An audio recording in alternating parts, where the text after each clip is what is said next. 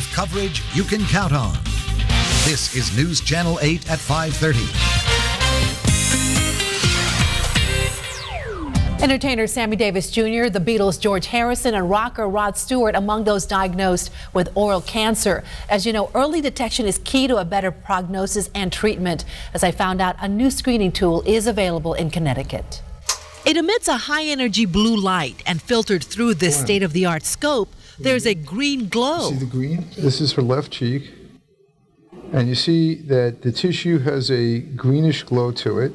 Stamford Dentist Dr. Stephen Wolpo is using the VELscope, the latest tool in detecting oral cancer early. You can detect this much earlier, say a year to 2 years earlier than what might be possible visually.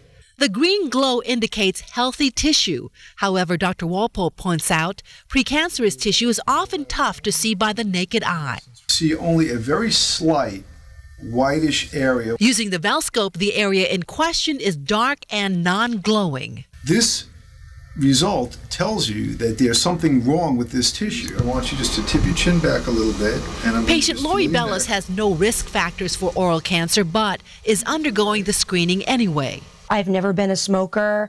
I don't drink other than socially. It wouldn't be something that I would even concern myself with. But Dr. Wolpo says oral cancer is growing among a younger population due to its direct link to HPV strains. The same virus causes cervical cancer, and now they've found that it also causes oral cancer. And along with a conventional visual exam that most dentists do, Lori gets a clean bill of health. You know, cancer is really, it's very scary for people, and to know that it's something that isn't to be concerned for me, is a good thing.